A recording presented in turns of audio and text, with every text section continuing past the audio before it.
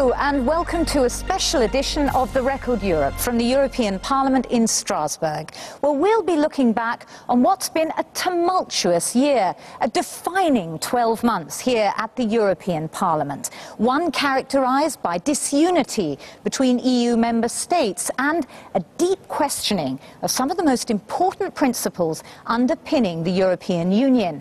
At the same time, from many quarters, there's been growing support for big European solutions.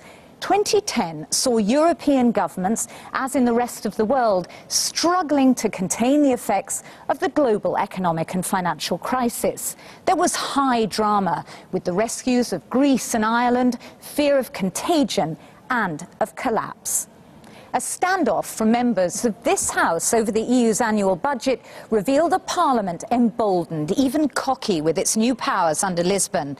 There were tough new laws aimed at the banks and the hedge fund managers, with new European institutions to oversee the financial sector. Money matters have dominated the agenda this year, but as the EU has groped for solutions, an even more fundamental question has surfaced again and again. Where does the power lie in the EU? Who calls the shots? Deep tensions have been revealed between countries to the north and in the south, between rich and poor members too, as well as between institutions, MEPs and national governments, national leaders and the European Commission. And of course, with a change of government in the United Kingdom, there's an important but complex new influence in the EU, a British government which has vowed not to allow any more powers to be transferred from Westminster to Brussels without a referendum. But when it comes to Europe, this coalition government of Liberal Democrats and Conservatives has tension at its very heart. With the help of my guests, we'll be examining the impact of that coalition so far in its relations with other EU countries, and here at the European Parliament. We'll be hearing from the leaders of the four largest British parties in the Parliament, assessing the events of the past year and looking ahead to 2011 as well. Well, I'm joined by those four leaders. We have Martin Callanan, who was recently elected to lead the British Conservatives at the European Parliament. We have Glenis Willmott, who leads the Labour MEPs here. We have Fiona Hall, who is leader of the British Liberal Democrats, and Nigel Farage, who leads the UK Independence MEPs. Thanks all of you for joining me. Can I ask you, Glenis, first of all, in some ways, David Cameron and his coalition have performed a pretty clever balancing act so far. They've managed not to isolate themselves, as many, such as you and the Labour Party, were predicting, and they've even found some pretty important allies, particularly in the budget talks recently. I mean, that's not bad going, is it? Well, I think that's actually seeing it incorrectly. What he's done is he's had to find out the realities of government. They've got into government and they've found out the realities are that they have to deal with 27 countries, and they can't be isolated if they want to deal with some of the problems. Look at the problems with the financial crisis, all of those issues. He has to work together with other European leaders, and that's been a lesson he's had to learn very quickly. And he's done it. So the predictions that you made actually just never came to pass. I'm not sure if he has actually done it. He's causing a lot of problems with his Eurosceptic wing, and I'm sure if you talk to some of the MEPs, the Tory MEPs here, they're not very happy at what seems to be a very pro-European stance. Is that true? I mean, Martin Callanan, you are sometimes described as the thinking man's Eurosceptic. Are you one of those? Are you one of those that privately thinks that your Prime Minister went too far in accepting, for example, legislation on hedge fund managers, on financial supervisory bodies, even buckling and deserting that position for a freeze on the EU budget? Well, on most of those issues, of course, he had no choice, because power has already been given away by Labour and by others in the past. These are all subject to qualified majority voting. All David Cameron could do was try to win friends, influence people, and win the best deal for Britain in an admittedly bad lot. And I think he's done a very good job at that. On the budget, we would all have liked to have seen a budget freeze or ideally some budget reductions. But again, under Lisbon and previous treaties, this is now subject to qualified majority voting. He no longer has a veto, so he has no choice legally. The best that he can do is to win enough support, and he's done that, and he managed to get an increase of 2.91%. I would have preferred a freeze or indeed a reduction, but that wasn't simply an option that was on offer. Nigel Farage, do you agree with that reading? Not a bit, no. Actually, this government has been really very enthusiastic for European integration. I mean, not only did this government accept the European External Action Service, but William Hague now goes around publicly eulogising about the need for the European Union to have a big, strong foreign policy. Now, that is a very big policy change. Similarly, with upgrades to the European arrest warrant, we saw Theresa May, the Home Secretary, quite enthusiastically telling the House of Commons that this was the next logical step to take. So, to make the argument that they just inherited all of this from the last Labour government is nonsense, and one thing you can say for certain is that Hague and Cameron are very popular in the European Union because they're just as integrationist, if not more so, than the previous Labour government. And that presumably must come as a rather pleasant surprise for the Liberal Democrats, Fiona Hall, except for the fact that we're now seeing the cracks beginning to show. I mean, your colleague, Andrew Duff, who's an MEP here, who speaks for the Liberal group in the Parliament, so that's the European parties as well, is talking about the EU sovereignty bill in the UK as being bad Tory policy. That's hardly the talk of a coalition partner, is it? I should clarify, he speaks on constitutional affairs for the Liberal group, not in general. No, I mean, I don't entirely agree with Nigel, because I wouldn't say that the coalition government was integrationist, but I have been pleased that they have shown a realistic desire to engage positively with their counterparts in other countries, as they signed up to do in the coalition government. So you don't think he represents the views of your colleagues, your MEPs here, your other Liberal Democrat colleagues? I think the difference is that we acknowledge that there is a coalition going on in the UK, and that means that we don't all of us get what we want all of the time. And, you know, Andrew was being a bit grumpy recently because he was feeling that, you know, he hadn't got everything he wanted. That's understandable, and I have sympathy for him.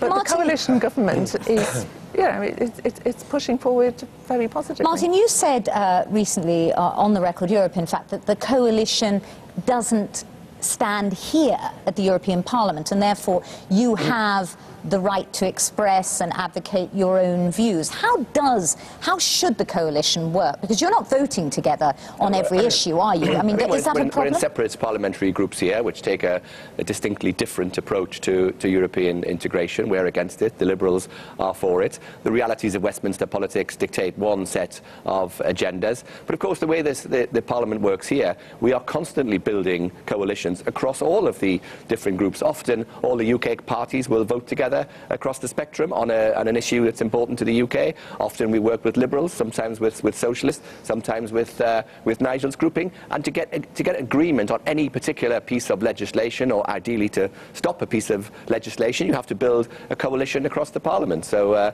you know, we talk to politicians across the whole spectrum. Everybody does, because it's the way the place works. You cannot argue that you're against integration when actively in that chamber, your MEPs vote for integration every single time. And in particular, can I talk about the fact that since this coalition government came to power, we've signed on the dotted line for Britain's biggest industry, financial services, to now be 100% regulated by 3 new European authorities. That is one of the biggest economic integrationist moves we've seen since we joined the common market, and your party has enthusiastically supported it at every stage. We did not enthusiastically support it. You voted for it, you've supported it. We did not. We went in there. You voted for motions calling for directives. We had no choice but to negotiate on the subject, because, again, it was subject to qualified majority voting, which is true. That's at the Council of Ministers. Forget that. It's subject to But the problem is that your own backbenchers, though, I mean, obviously the UK Independence Party is going to attack you, but your own backbenchers back home are very unhappy about the position being taken in the EU. Now, how do you understand that? Yes, of course. Well, what are you going to do about it? Because we had a manifesto which said that we wanted to take powers back from Europe into the UK, particularly on social policy. You may not have noticed, but we didn't get a majority at Westminster. Therefore, we had to form a coalition with another party who take a slightly different approach than we do on European affairs. There are some measures that are in the coalition agreement, abolition of Strasbourg, making the Working Time Directive work better for the UK, which are in the coalition agreement, and I hope that the government will be able to deliver deliver on those with treaty changes accordingly. But we have to keep up the pressure for them to do that. Fiona, I mean, there is the potential next year to see this thing unravelling a bit, isn't there? I mean, given this pressure back home on people, perhaps, like Martin, to show a sort of tougher line when it comes to legislation here. I don't think so. I mean, you will get the coalition partners voting differently just because we are the Parliament, and as MEPs we have a slightly different perspective from the Council. And that's nothing to do with parties. It happened quite regularly under the Labour government, and it's simply what you would expect. There's a difference in institutional perspectives here. But I don't see problems going forward. I think that Martin, well, I think that the MEPs here will do what they want to do, and whether they decide to go with the government or not is up to them. But I think that we will go forward with a positive and engaged agenda. And that's yes, Glenys, our role is not here to be representatives of the government. You know, we are members of parties that are in the government, but you know, we're not here as government representatives. If the government supports something that's good, we'll support them. If we don't agree with them, then we are perfectly at liberty to say, actually, we don't agree with coalition policy on a particular area. You know, we are not whipped as members of the government. No, but it'd be good if your government listened to you every now and again, isn't it, as well? I mean, speaking to some Conservative MEPs, I got the definite feeling there was a lot of disgruntled feelings about the lack of consultation on the budget, for example, and how it all works. I think we've got quite a lot of good consultation on the budget. It varies from subject area to subject area, depending on who the minister is. There is obviously going to be problems ahead for the coalition, and it's going to come from the Tory right, because the Eurosceptic MPs in the Tory party are very, very unhappy at the stance that Cameron and Osborne and the rest of them are taking. There is no doubt. That is a fact. So there are huge problems coming their way, and they can say all they like, but it's a fact. And the attack will come from their own right wing in the Tory party. You believe me, it won't come from the Liberals, it'll come from the Tory right wing. Now, one area, though, where we're talking about, you know, splits or whatever, but one area where you all were fairly solid as British parties was on the budget, which, of course, got agreed in this last session. But I gather that 3 of you voted against, 1 of you voted for.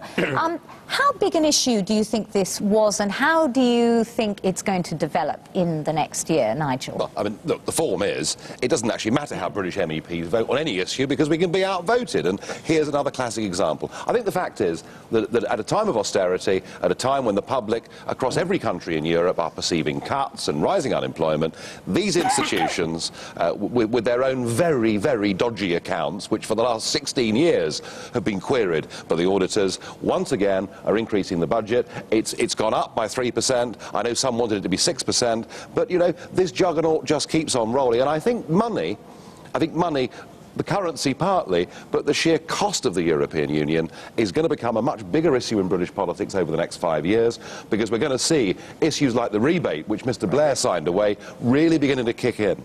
Yes, and one of the things the Parliament has said, actually, as part of this budget agreement, is that value for money has got to be the key issue for next year. Actually, now, you're laughing. That's a joke. I mean, you know, the idea that the European Parliament believes in value for money is surely one of the worst jokes I've heard this year. You know, the European Parliament believes in spending more money because it believes in more Europe, and they think that a bigger budget will get them more Europe. I mean, the Parliament is completely out of touch with the whole of the rest of Europe on this. Here we are. I mean, I couldn't believe that they're actually seriously arguing for a 6% increase in the EU budget when some countries are cutting back on their public expenditure by 20, 30%. People are taking real wage cuts. They're really hurting out there. And here is the cloistered world of the European Parliament, a bunch of federalists arguing for a 6% increase in the budget. It was almost a joke. And actually, it was actually bad for their cause. For those that believe in deeper European integration, the stance that the Parliament took on the budget made them all look completely ridiculous. They got 3%.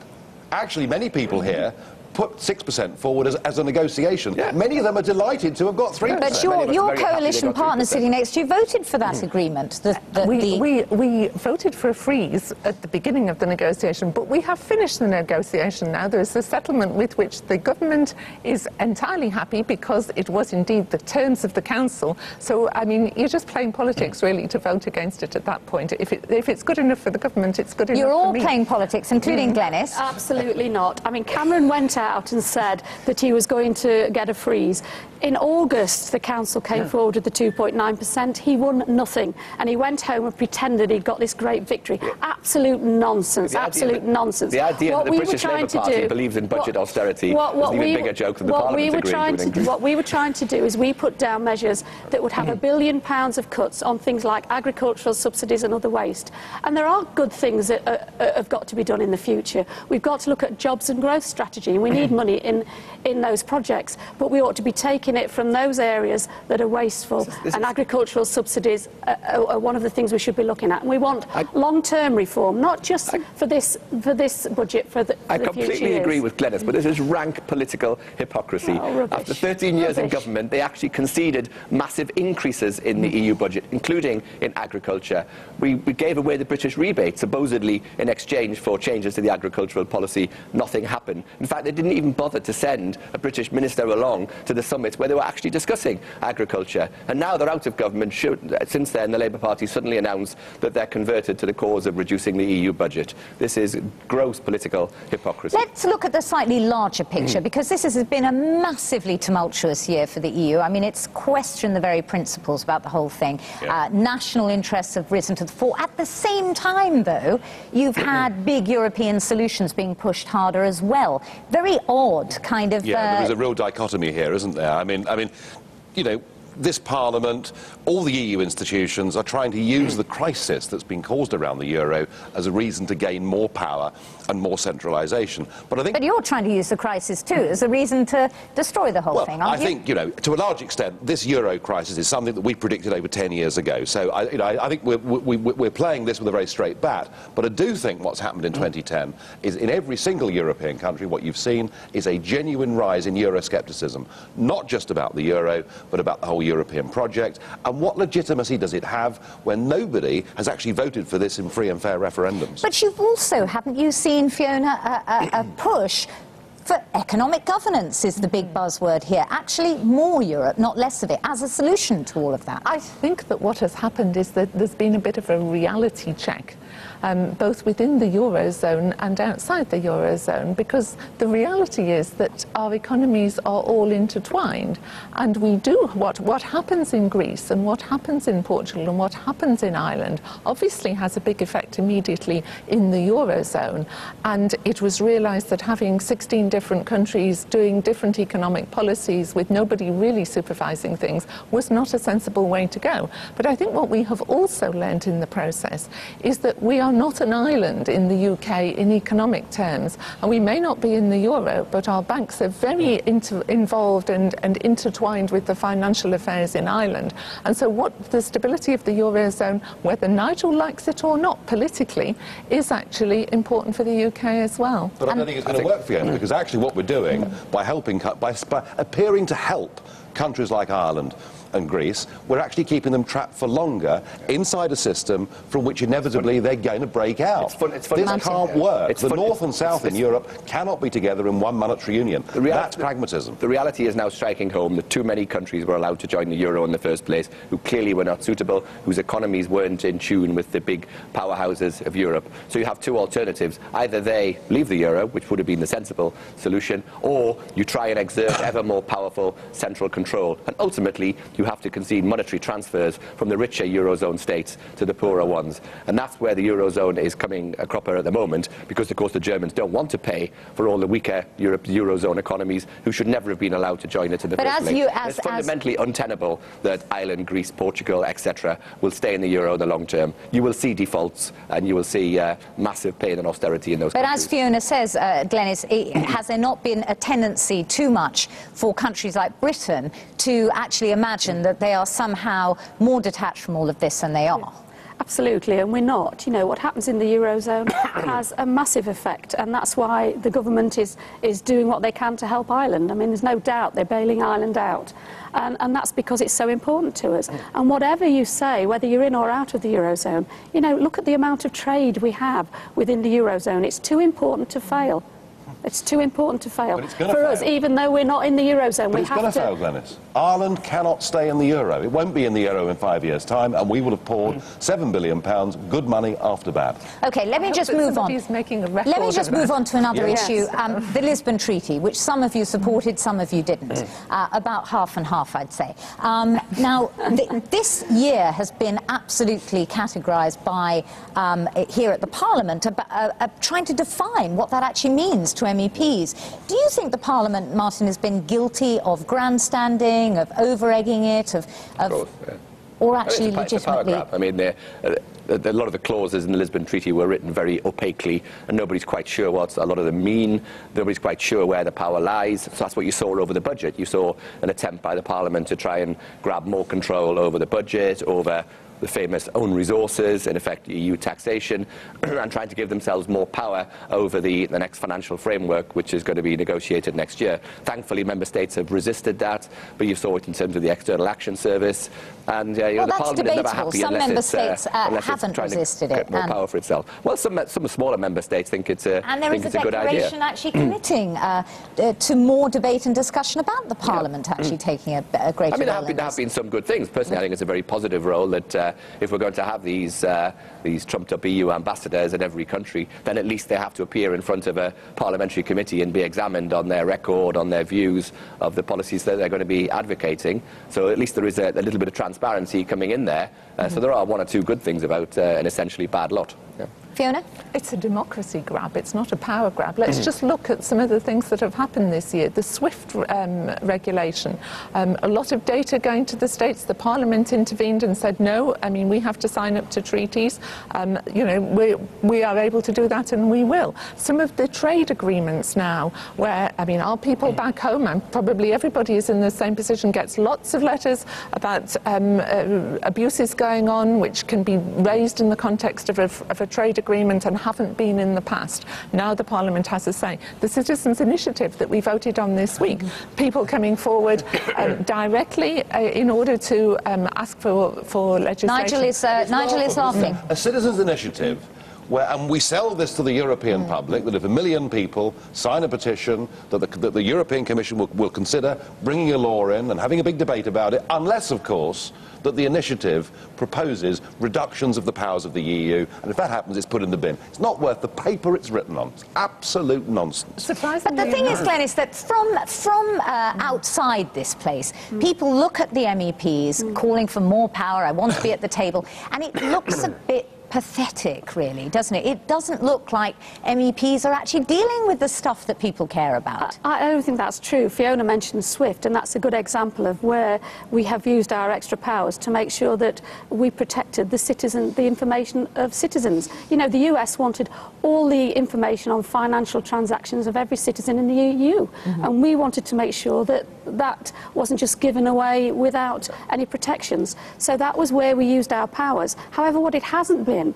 as some would have you believe, a move to a European superstate. That has not happened under Lisbon. That was the sort of thing that was said, a load of nonsense, a load of rhetoric, and it has not happened. I agree with Glenys, actually, about SWIFT. What Lisbon has resulted, of course, is a huge amount of confusion. It was certainly sold as a way to streamline power, but we have now more presidents than you can shake a stick at. Well, we've created a president of the council, but we still have the rotating presidency of member states. Who Nigel has really, nearly come to blows with a couple of times. Let me ask you, nobody is sure who's in charge. Starting with you, Nigel, and very briefly, what has been the defining moment of the year for you? There was a moment at the end of September when 100,000 trade unionists were marching through Brussels and forming up in Place Luxembourg outside the Parliament, complaining at the austerity cuts that were being brought in and forced upon member states. And at that very moment, the Budget Committee voted for an 85% increase in the MEP's entertaining allowance. I think that sums up this massive divide that's got wider in 2010 between what ordinary people want and what this political class in these institutions want. And as somebody that wants Britain to withdraw from the European Union, 2010 has been a good year. Glenys. I think probably my colleague Arlene McCarthy brought in curbs on bankers' bonuses, and I think that was a really good thing because nobody else was doing it. So we made sure that bankers could not get profit from sort of short-termism, that they got rewarded for long-term investment. And I think that was a really, really good piece of legislation. And now they're leaving London. They're going to Zurich. Well, wonderful. that's debatable. Well done. Terrific. Fiona. What matters to me is that we do just remember, above the politics, that we are in this together, whether it's on climate change, whether it's on the economy, whether it's on things like energy security. So my favourite moment was actually today, when we voted to ask the Commission to come forward with binding energy efficiency targets to make sure that we don't waste energy and tackle all those things, because we are in this together. And if one country doesn't do something, that affects all of us. And that is the main problem with Nigel and company, who seem to think that he can live in a little bubble and Nigel the world and your outside doesn't get in.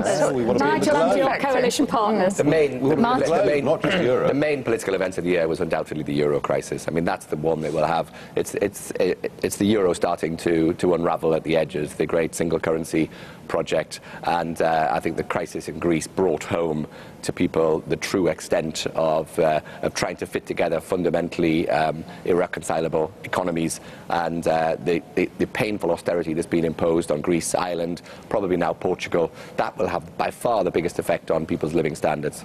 OK, well, thanks all of you. We'll have to leave it there, and that's all from me and my guests here at the European Parliament in Strasbourg.